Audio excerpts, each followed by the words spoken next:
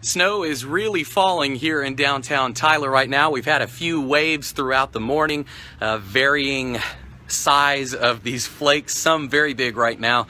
Curious to hear what it's like where you are. Send us pictures, send it at kltv.com, or you can use the hashtag sendit and the numeral 7, sendit7, and you could see them on the air tonight or in a slideshow.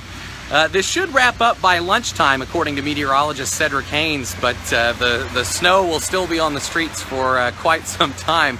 You can see here a fresh coat on the red brick streets of South Broadway through downtown.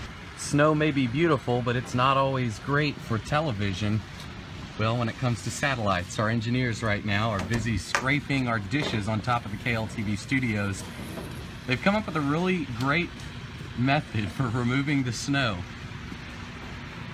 That's a music stand at the top attached to a pool cleaner pole.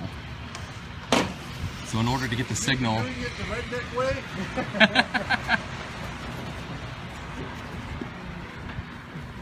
slow, but it works.